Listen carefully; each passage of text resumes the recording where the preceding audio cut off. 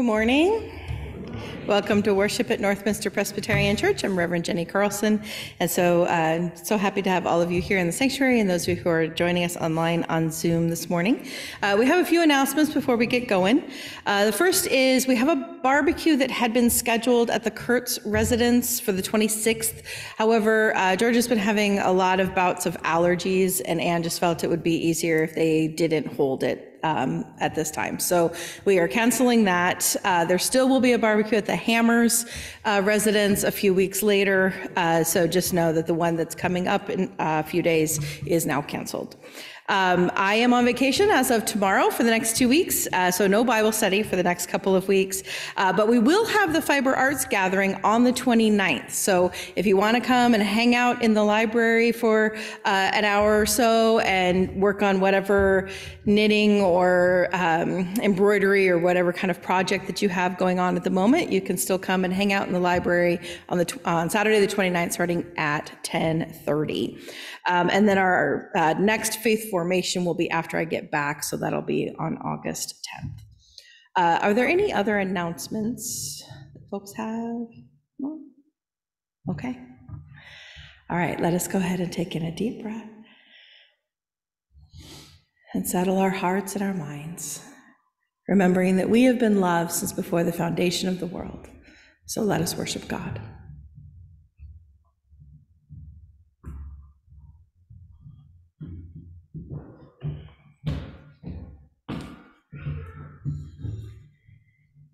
Good morning.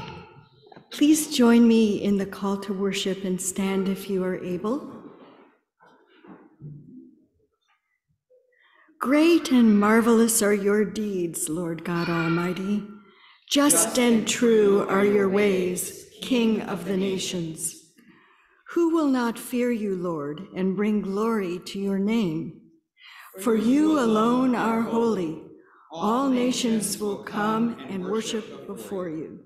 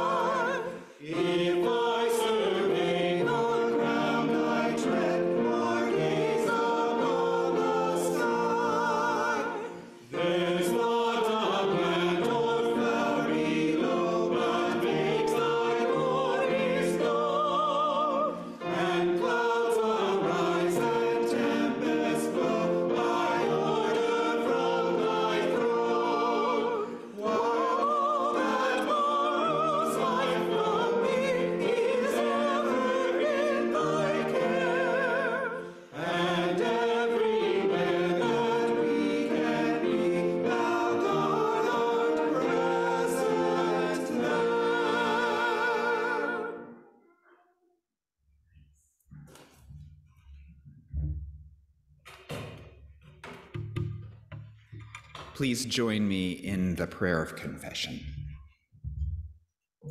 Lord, sometimes our lives have such little focus. We have so much to do.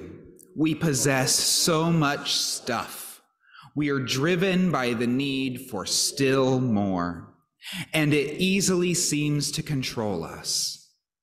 We're sorry, Lord, for how distracted we've become and for losing our way without even realizing it. Forgive us and help us to know that you are the only one we need. Amen. As Creator, God made us and knows us fully. When we bring our full selves in front of God, our imperfections become part of our perfection in God's eyes. Friends, hear the good news of the gospel. In God's grace, we are forgiven. Thanks be to God.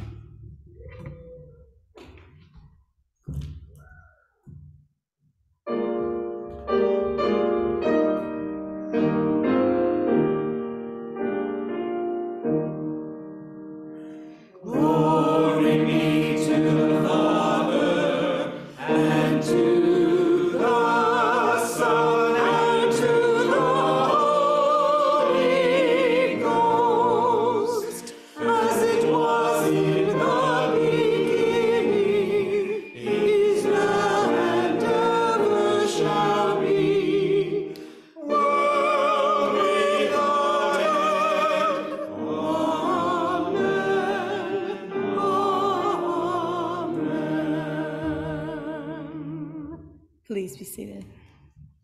We've come to our time of the passing of the peace, and the way that we do that in the age of hybrid is I'll first extend a verbal peace to those who are joining us by telephone, and then we'll have peace here within the sanctuary, and those of you who are joining on Zoom with your computer can go ahead and type your messages of peace into the chat.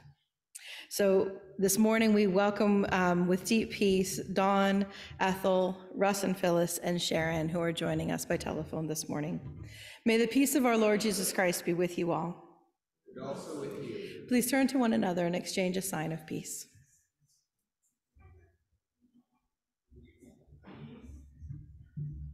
Peace.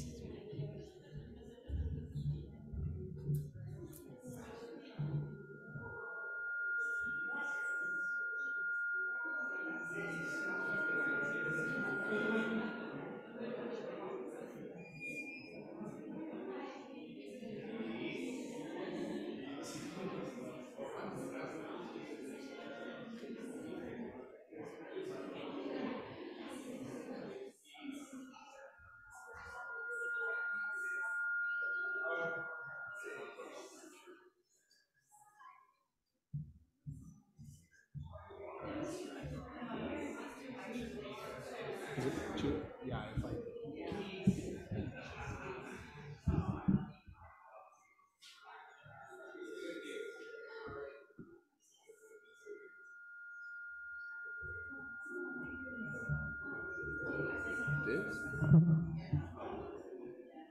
Well, it's hard to know because it keeps going on and off, so. Okay, well, we'll hope that solved it. I don't know what's going on. All right, I apologize for the feedback. We don't know exactly where it's coming from, but. I'm not hearing it in Zoom, though, is the thing. I'm only hearing it here. Yeah, I can't always hear the things in Zoom though as well. So hopefully Zoom people, you're not being overwhelmed by that feedback. So peace to all from Lori, peace from Julia, love and peace to all from Winona, and on earth peace from Gary.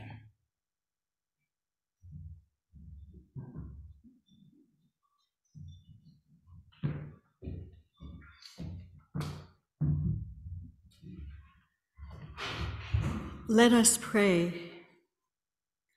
Lord God, may your word be a lamp to our feet and a light to our path, through Jesus Christ our Lord. Amen. The first lesson is from 1 Samuel 8, verse 1, and then verses 4 to 18. When Samuel became old, he made his sons judges over Israel.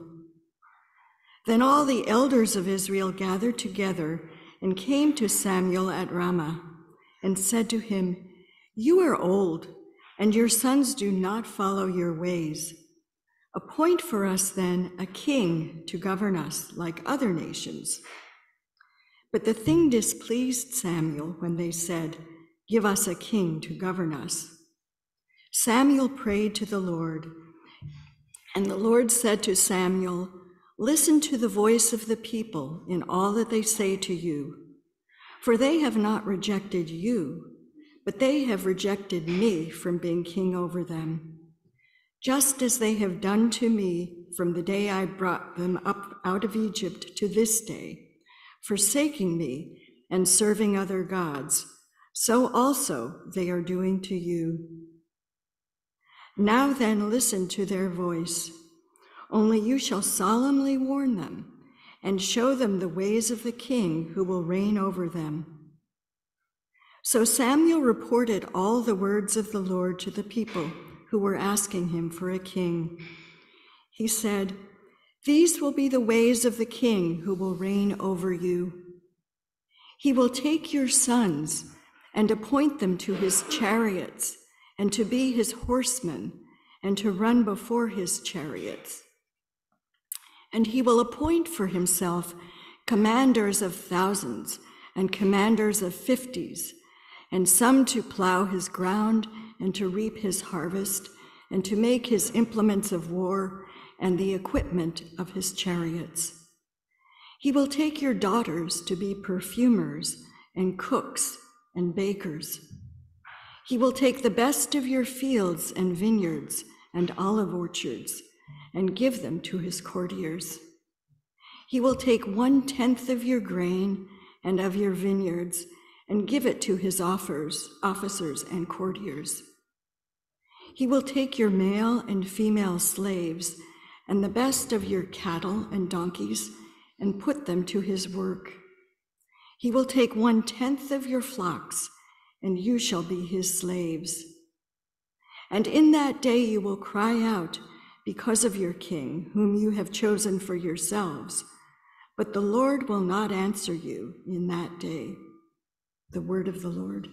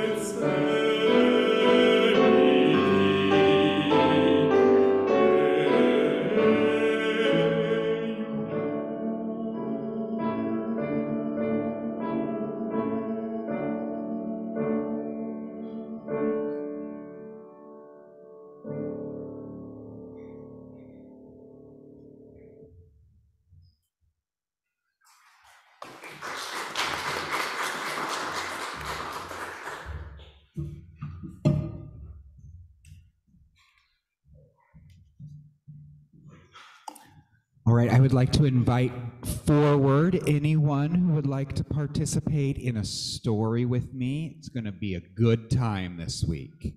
So come on down.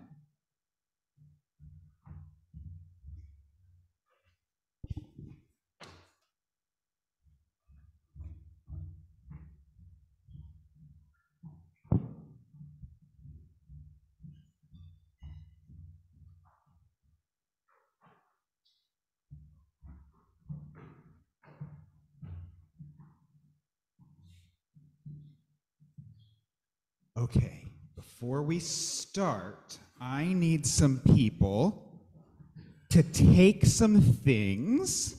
What does this look like? Who would like to hold a fish? What does this look like? It does look like a potato. What else does it look like? Who would like to hold some loaves of bread?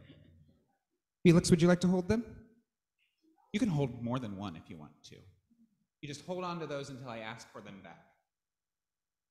You've got a bread and okay. And now, what does this look like? A boat? I would like to tell you a story about one time when Jesus and his friends got into a boat. Can you get into the boat with me? Come get into the boat.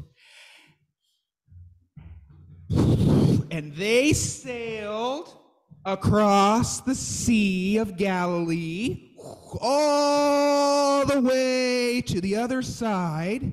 And when they got to the other side, they saw all those people waiting to see them. Do you know how many there are? It's a lot. What's the biggest number you can think of? 100. Way more than 100. 1,000,000. Not quite that many. 5,000. Does that look like 5,000 people to you? Well, use your imagination.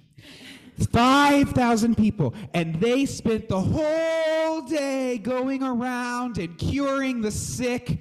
You're healed. You're healed.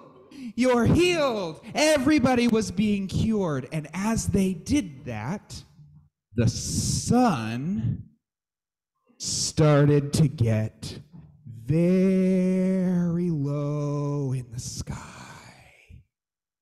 And Jesus' friends looked at all those people and they said, what happens at nighttime if you don't eat?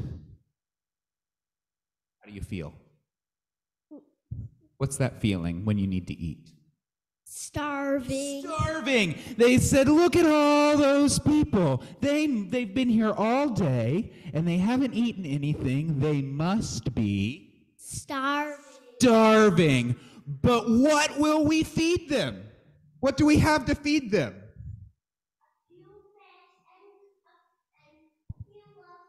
A few fish and a few loaves of bread. Can you put the fish in this basket?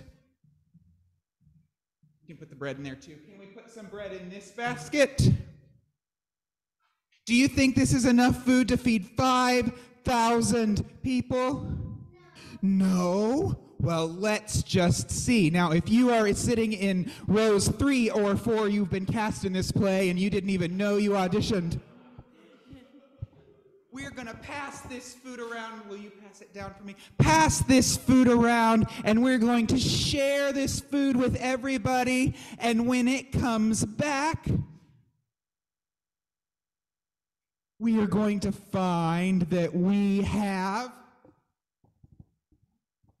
a few loaves of bread, a few fishes, and also some granola bars, fig Newtons, some almonds. How did that happen? Well, how do you think that happened? Jesus and, well, I think it was God who made it just a few loaves of bread and a few fish. into a whole feast, and no matter how much food the people took and ate, there was still left over. That's true. That's the story you were told. But I wonder if maybe what really happened was that all the moms in that crowd knew that they were going to be gone for a really long time. And they brought things like almonds and granola bars in their purse. And then when everybody was hungry, they said, "Oh, I have more than enough to share." And that when we come together as community and take care of each other and give away what we don't need, then we all are better for it. Do you think that might be what happened? Maybe. Well, I've got something else. Pastor Jeny is going to tell us more about this story and what happened afterwards. It's really neat. Would you like to find out? Yeah? Okay, let's go back to our seats then.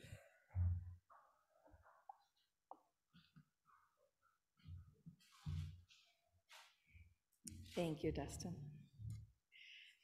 Our second reading today comes from the Gospel of John, starting in chapter 6 with verse 14, and we'll read 14 through 20. I will be reading from the Dr. Gaffney translation, but feel free to follow along in your Pew Bibles or phone app if you want. When the people saw the sign that Jesus had done, multiplying the loaves and fish, they said, "This is indeed the prophet who is to come into the world."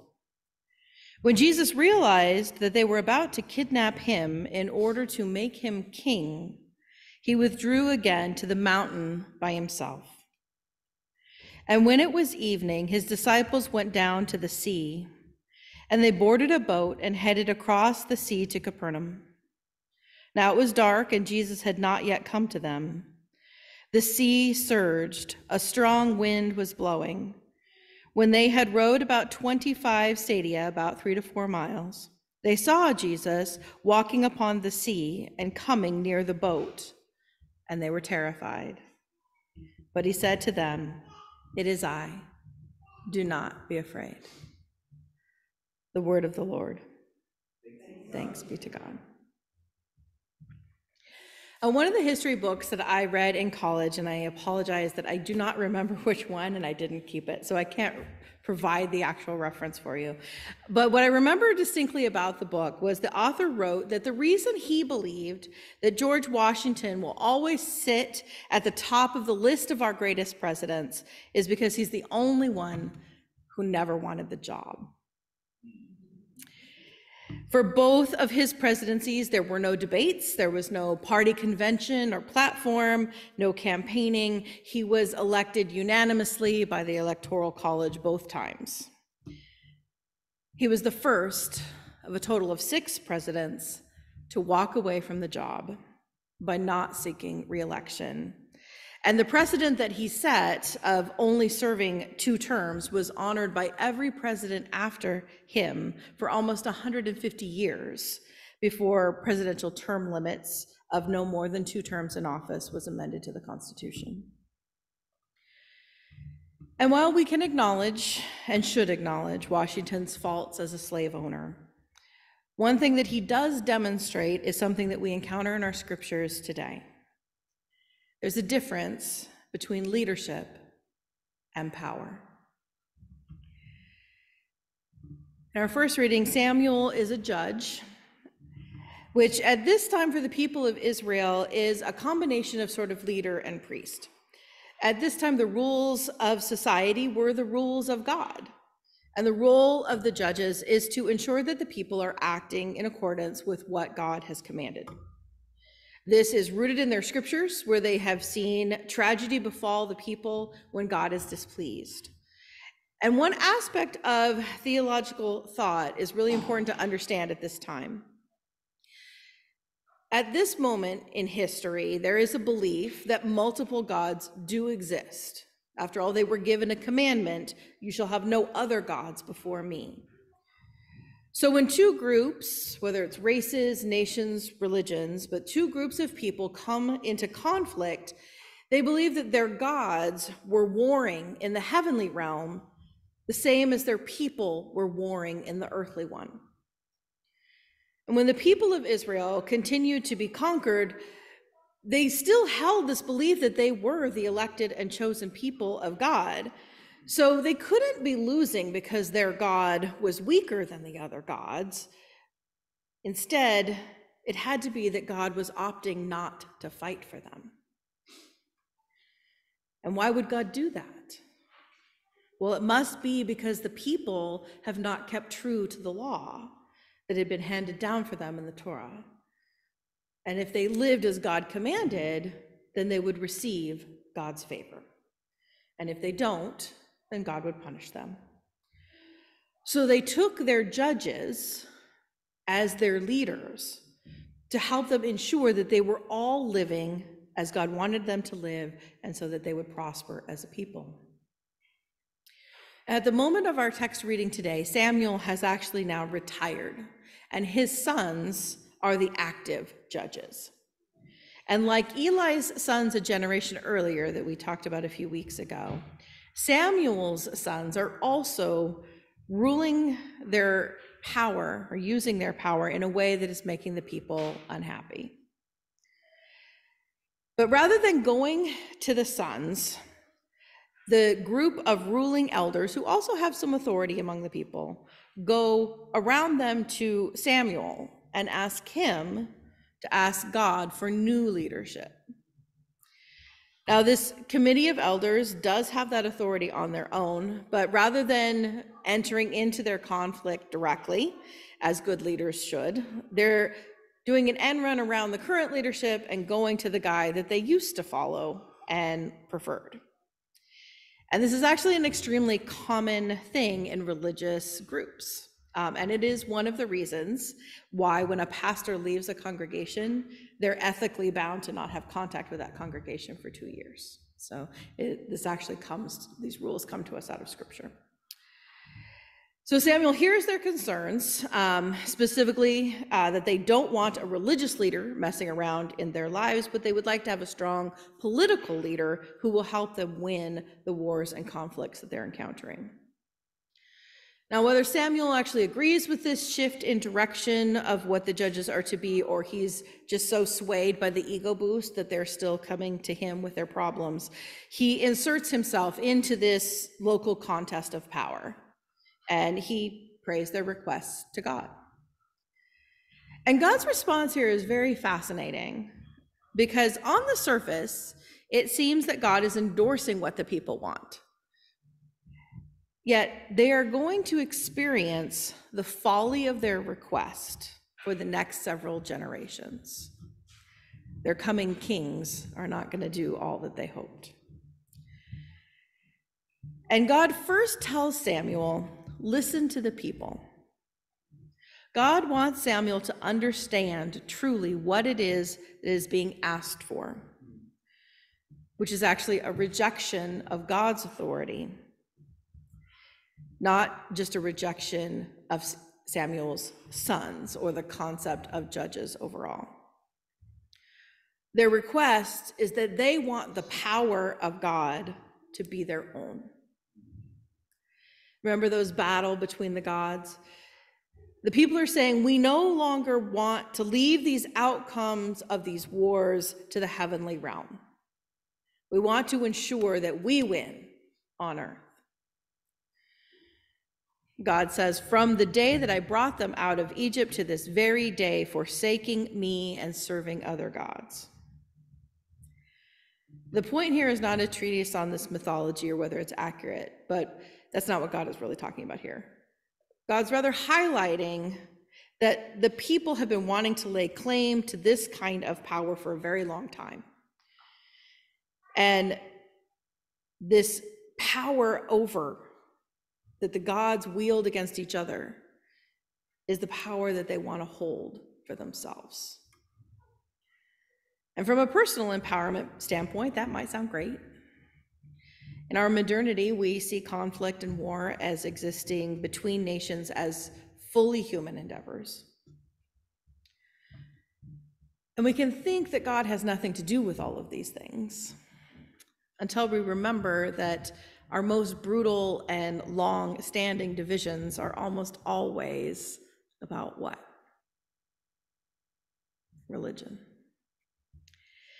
The proof that my God won and yours lost exists in my ability to force you to not only declare your belief in my God and to practice faith in my God, but since I won, I now can force you to behave in the ways that I believe God wants you to behave. So we wanted the power for ourselves, but we wanted to lay the blame for it on God.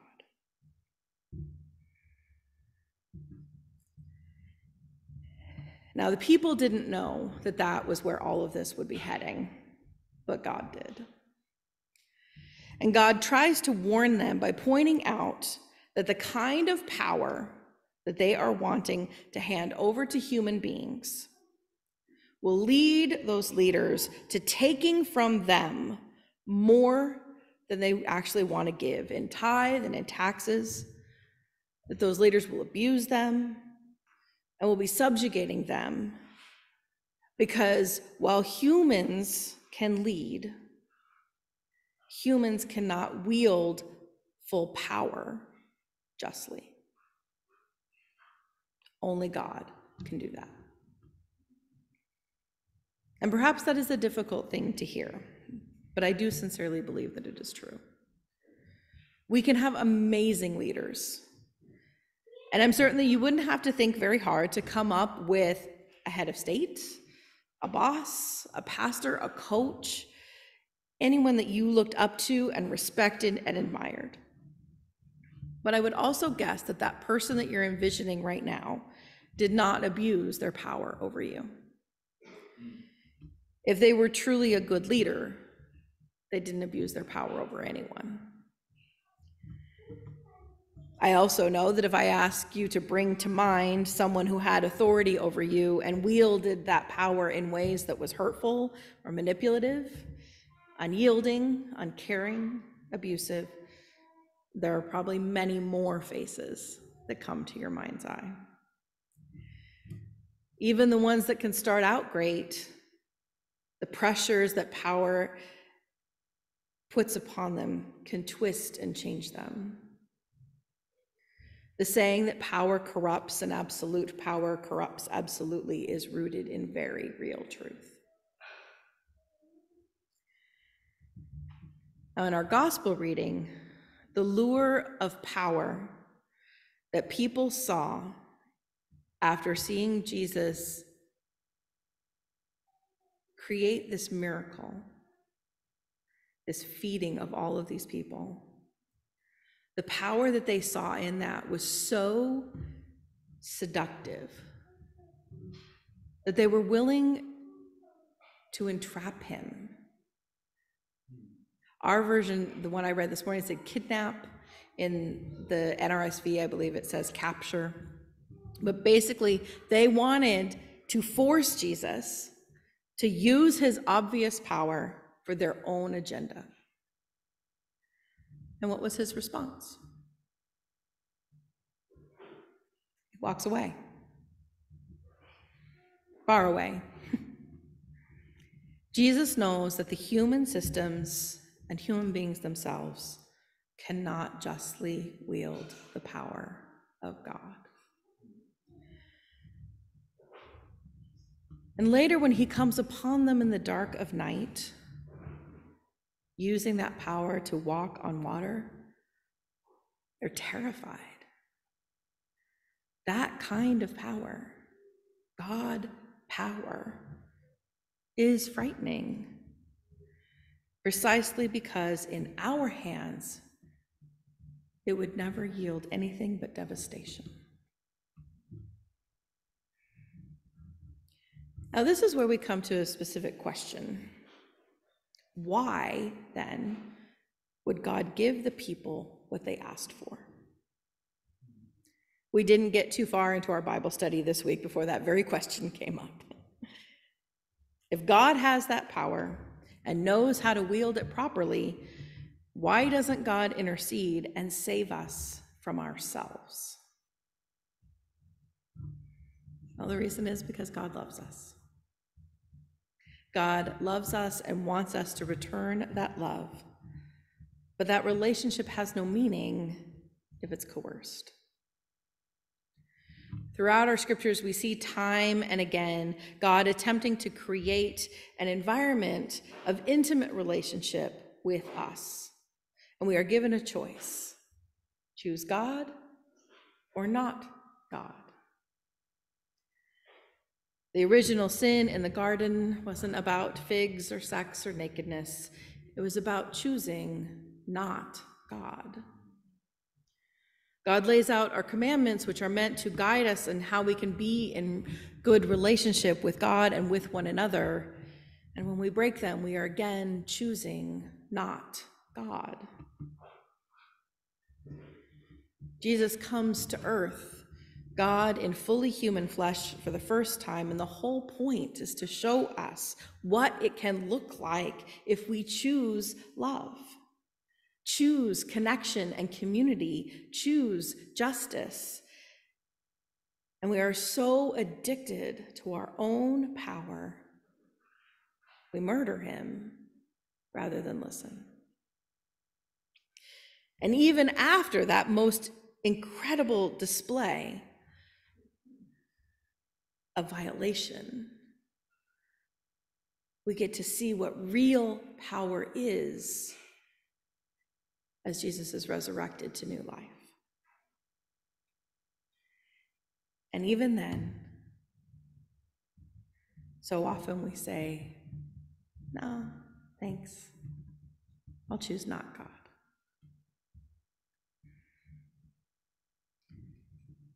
Now, despite some of our theological tenets, Scripture teaches us that God doesn't want and has never asked for just blind obedience from us. Sometimes churches will tell you that that's what God wants, but that's not in Scripture. God asks for relationship, but never forces it. We do that. God offers love, but doesn't demand it in return. We do that. God models leadership by asking us to follow, but never enslaving or conscripting us to follow.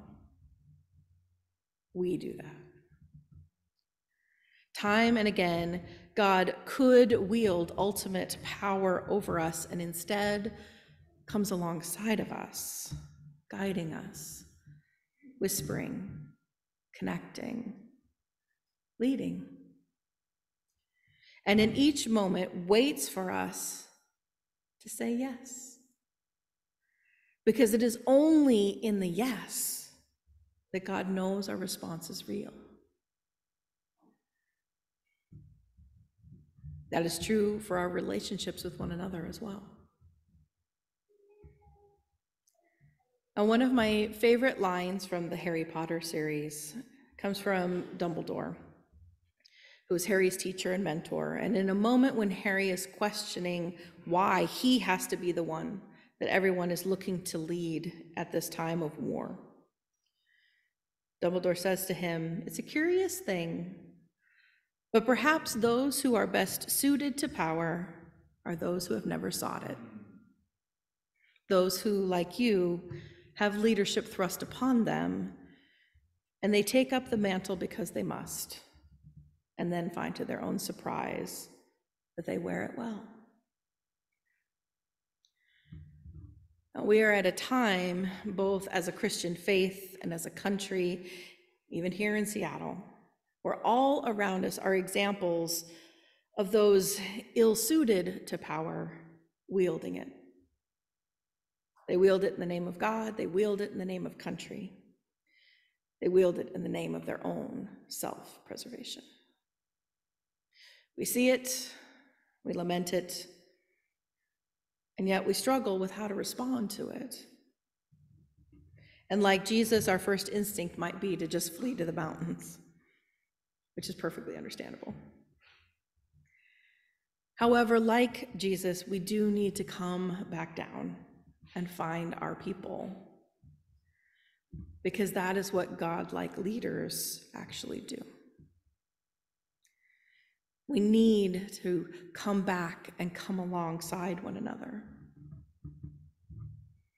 We don't seek power,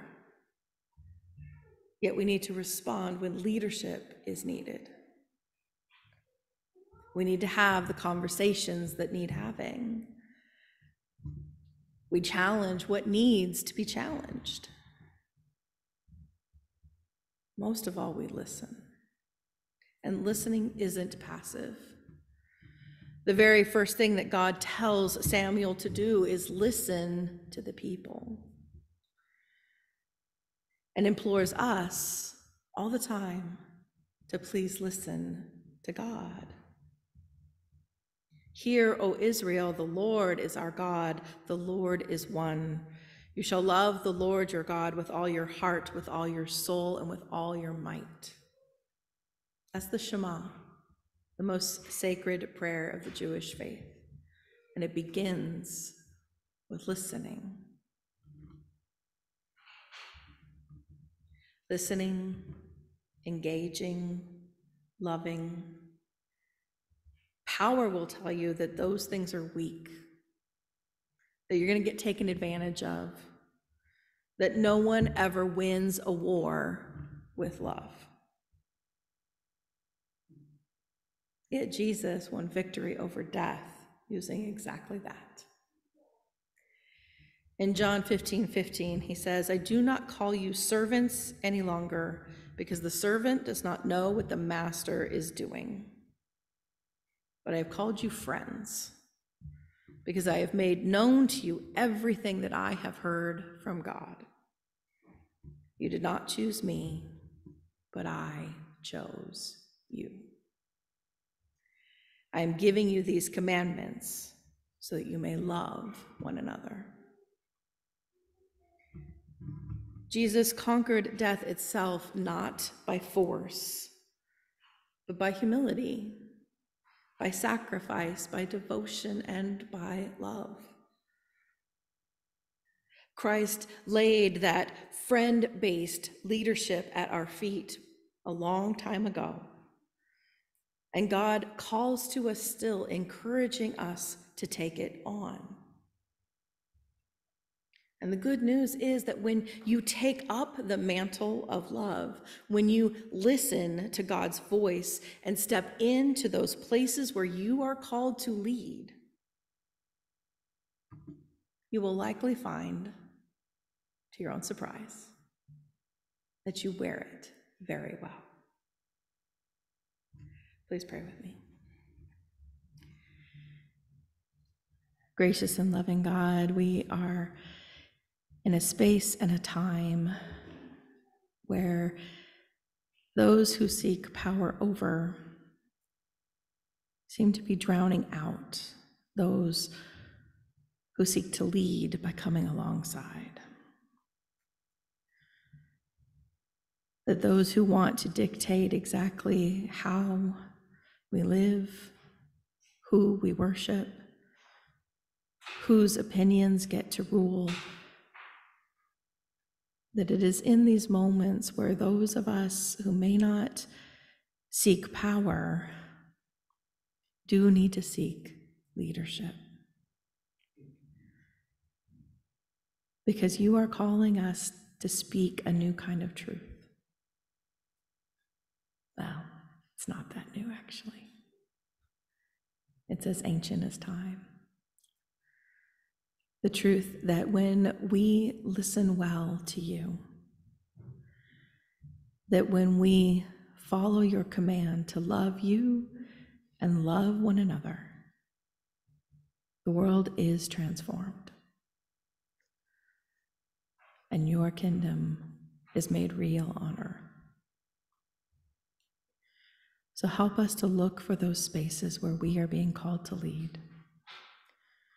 Whether we are being led in a conversation, whether we are being led to public office, whether we are being led to start a new ministry, whether we're just being led to gather people together for a meal, Whatever it is that we are being led to do, help us to listen well and to act in according to your service and dedication. All these things we pray in your holy name. Amen.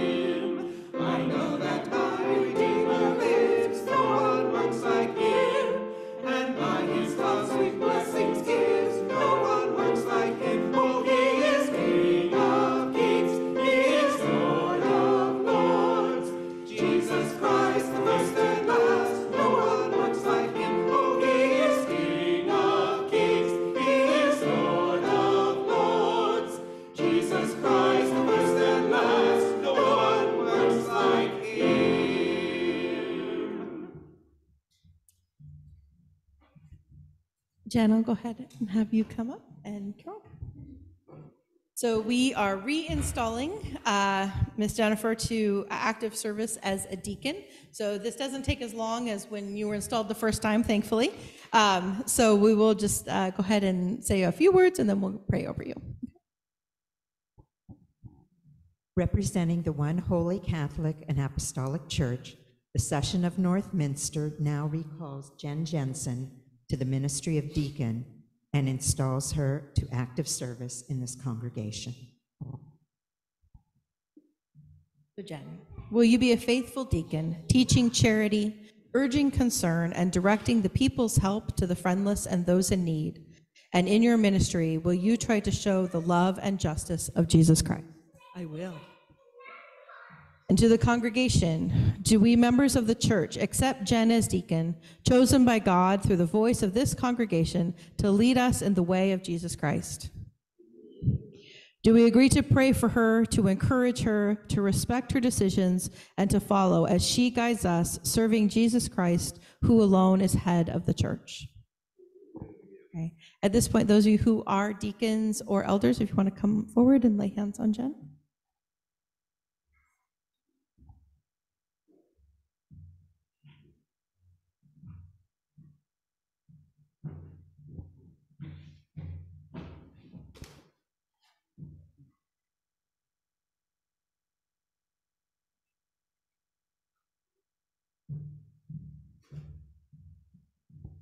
All right, let us pray.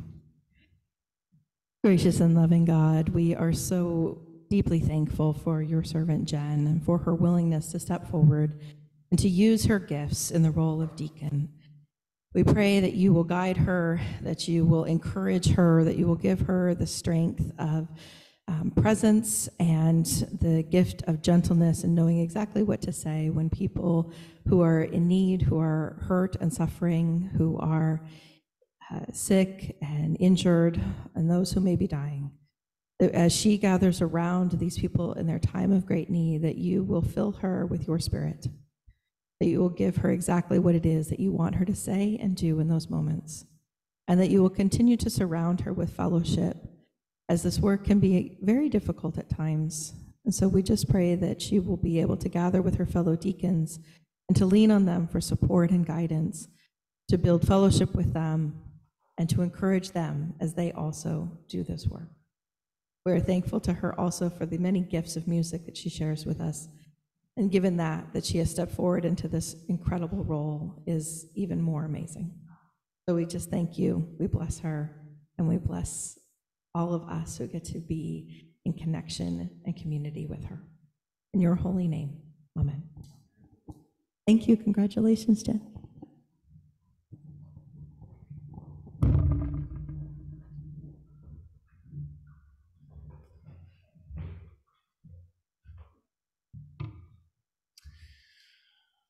With words, music, acts of service and prayer, we offer our gifts to God. Holy One, we lift up our gifts in the building up of your kingdom, and we pray that these gifts be recognized and used for what they will be. In your name we pray. Amen.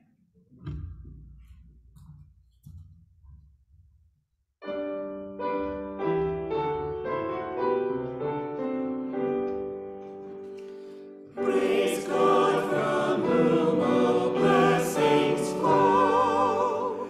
Praise God, all creatures here below. Praise God above the heavenly host. Creator, Savior, Holy Ghost.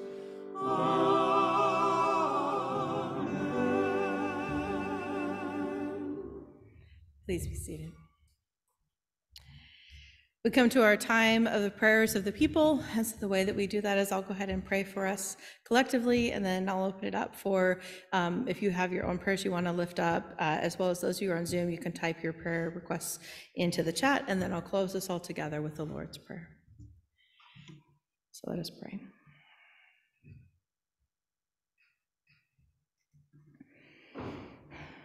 Gracious and loving God, the reality of summer has finally hit, and we are so excited with travel plans, with concerts, and World Cup soccer, and all of the things that we get to delight in at this time of year. And so we are just excited in our happiness and the opportunities for joy and gathering that we have, both as a community and as a congregation, but also just the ways in which we are able to reach out to one another as we travel for vacations and things like that.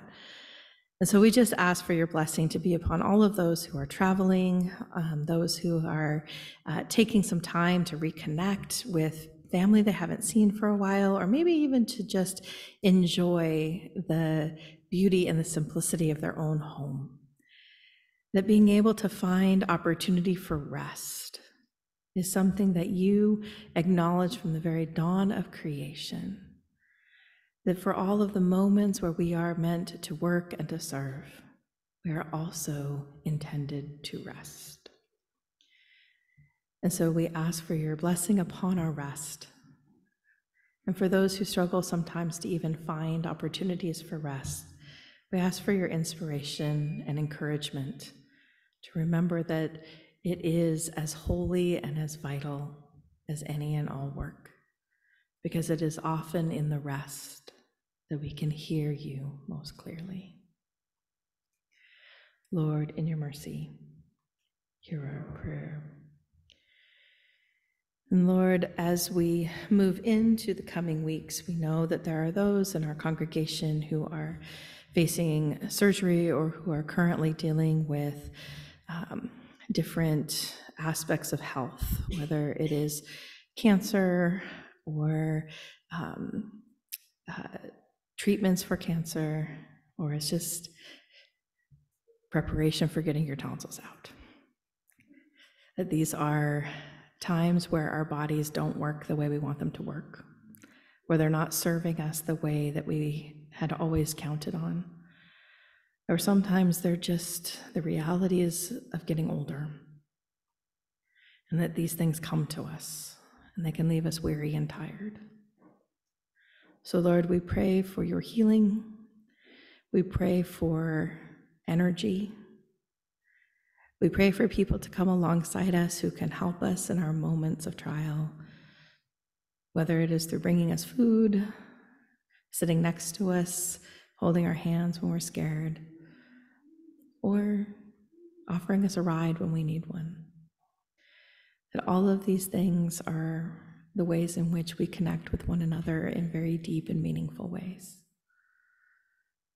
So help us to be aware of the needs of those people in our midst, both here, in our homes, in our jobs, in our neighborhoods. Help us to keep an eye out for one another and to support each other as we go through these things. Lord, in your mercy, hear our prayer.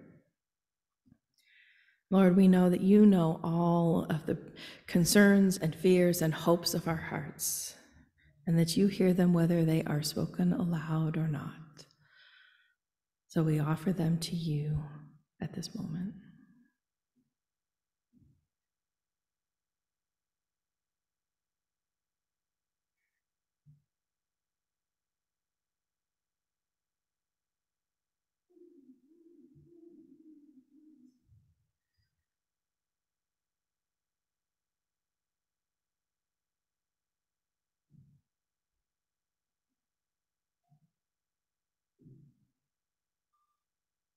Lord, we come together in one voice, saying the prayer you taught us. Our Father, who art in heaven, hallowed be thy name. Thy kingdom come, thy will be done on earth as it is in heaven. Give us this day our daily bread. Forgive us our debts as we forgive our debtors. And lead us not into temptation, but deliver us from evil. For thine is the kingdom and the power and the glory forever. Amen.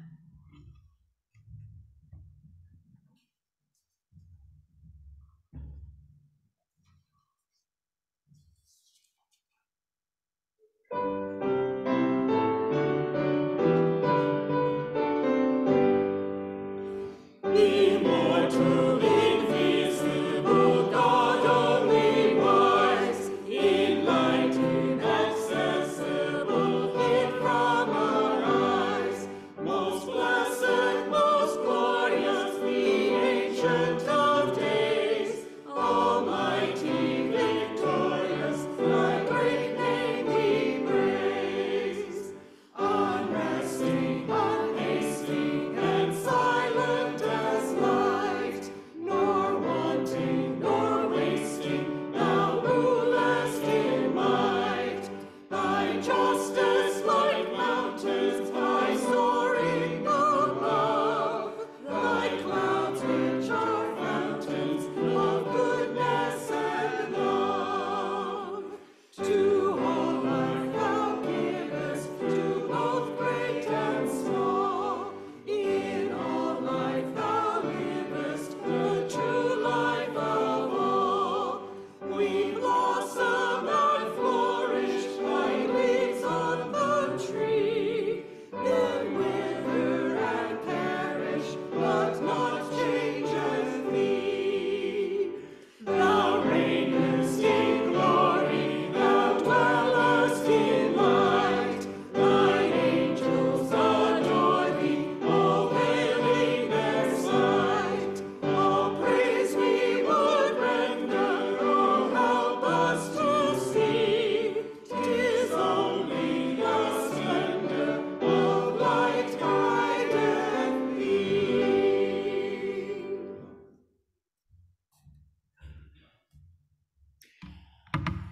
Our Creator, in their great love, formed us. Jesus Christ in his great love lights our way, and the Holy Spirit in her great love emboldens us to go forward in just peace, to love and serve our God and one another. May it be so. Amen.